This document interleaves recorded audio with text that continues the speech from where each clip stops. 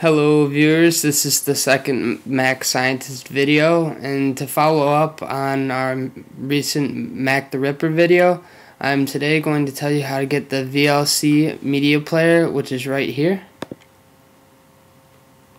First things first, we need to go to the VLC website, which is videoland.org/VLC, and then from there you just click their download menu, which brings up this.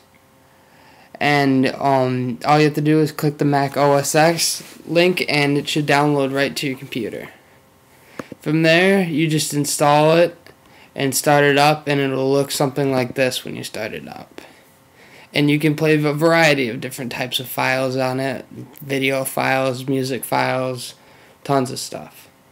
And just to test it out, we can click a movie that I got off Mac the Ripper,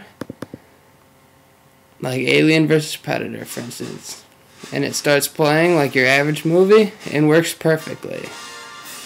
And that's how you get the VLC Media Player and how you use it with Mac the Ripper.